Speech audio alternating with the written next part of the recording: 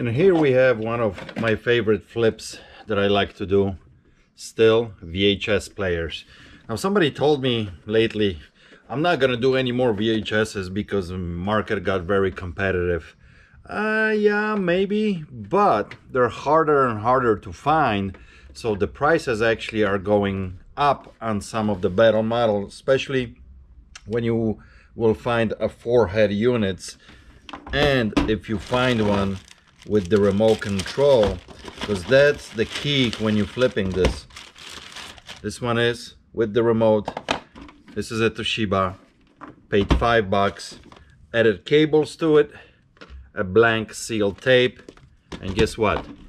Generated $50.